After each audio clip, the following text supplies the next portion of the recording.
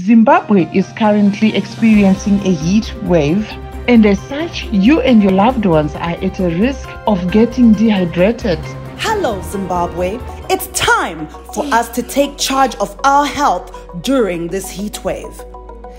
Did you know that up to 60% of the human adult body is water? Therefore, it is important to take deliberate steps to maintain optimum health.